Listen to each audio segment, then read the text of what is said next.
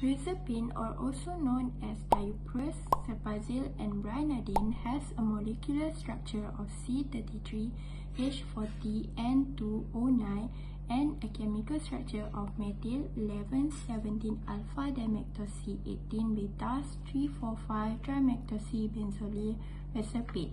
It was first synthesized in 1956 by an American chemist, Robert Burns Woodward.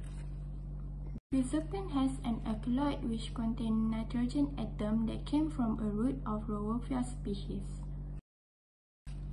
The chemical feature is monoamine neurotransmitter, which is neurotransmitter and neuromodulator that contain one amino group connected to an aromatic ring by a 2-carbon chain. The example of monoamine neurotransmitter is dopamine, norepinephrine, and serotonin. It is widely used in medical purpose.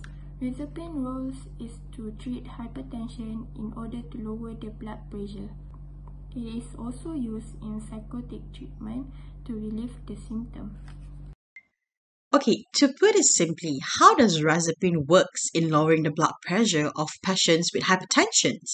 Okay, so first thing we need to know is that Reserpine functions as a symptolytic agent and antihypertensive medication by acting as an adrenergic uptake inhibitor. Specifically, Reserpine irreversibly blocked the transporter in the adrenergic neurotransmission pathway. So in the inhibition, it will result in a blockage of the uptake of serotonin, norepinephrine, dopamine, and into the storage vesicle.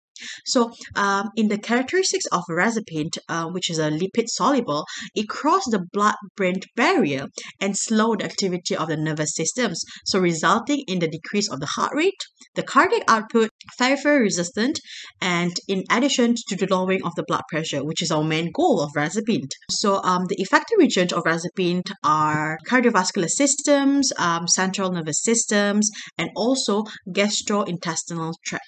In terms of hypertension, it helps to relieve patients who do not achieve an adequate lowering of blood pressure. We're using a first-line drug treatment. So it's often used with a vasodilator.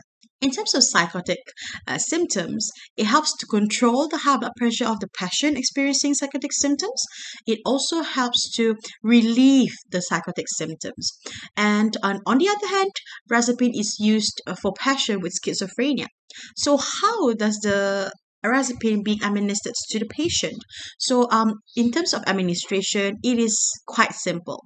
It is administered orally for both adult and pediatrics. However, for pediatrics, it is not commonly used. But however, when it's necessary, it is used as the first choice. So the adverse effects of Reserpine would be headache, would be drowsiness, dizziness, loss of appetite, or even diarrhea. But severe adverse effects include bradycardia, chest pain, hypertension, and also gastric ulceration.